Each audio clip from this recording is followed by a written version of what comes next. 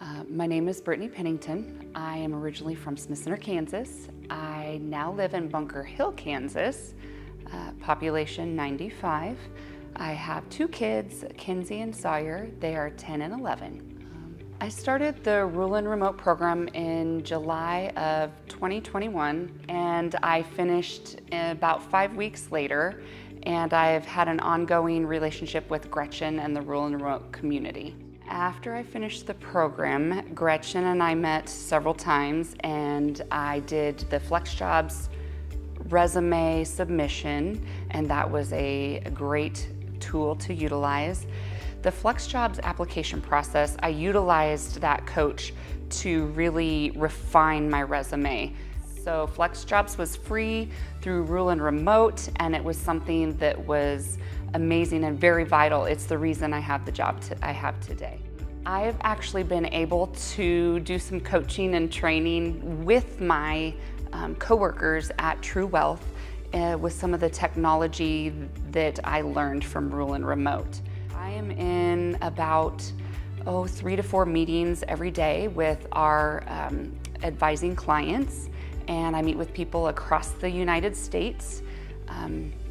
I could be in Georgia 1 hour and in California the next, and I correspond with people over Zoom, through Calendly, Slack, about every technology that I picked up through Rule and Remote. My life has changed a lot. So I was a financial advisor, a school psychologist, very structured hours, very by the book, corporate America standards, and the 8 to 5, 9 to 5 job, and then rush when you get home for kids and sports. And it went from that to, if I decide not to get on until 10 o'clock because the kids have something, I don't get online. If I need to leave early for soccer practice, I leave early. I'm my own boss.